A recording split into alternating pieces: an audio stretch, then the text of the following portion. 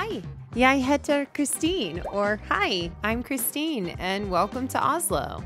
I had a short layover here, so I reached out to fellow GeoGuessr streamer Credulus, who arranged for a meetup in the city with a few other community members. We strolled around the harbor and then stopped at a food hall where the group surprised me with brunost. Although the name means brown cheese, it doesn't taste at all like cheese. If anything, it tasted like nut butter that solidified into caramel. It's slightly sweet, a little bit chalky, and it doesn't melt. Oh, also you use these slicers, and I did not know how to use these slicers. They taught me eventually. 5 out of 5 stars, fantastic on waffles with jam.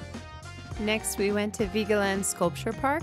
We made sure to see the iconic obelisk, as well as the very famous Man Attacked by Babies.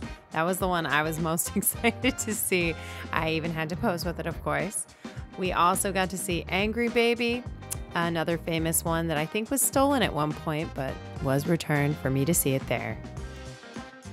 We had one more day in Oslo on the other end of our trip, so we got to spend a little more time at the places we previewed before, like the Opera House. It's designed so that people can walk on the roof, and we had the absolute perfect day for it. One thing I always have to do wherever we travel is go high up to get a great view of the area. While we were up on the roof, we saw a party on one of the piers and wandered over to find, I could not make this up, a Cuban dance party.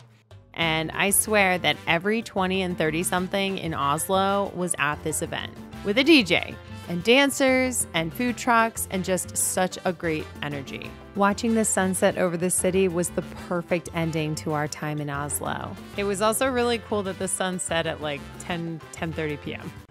Next up, the Lofoten Islands in northern Norway.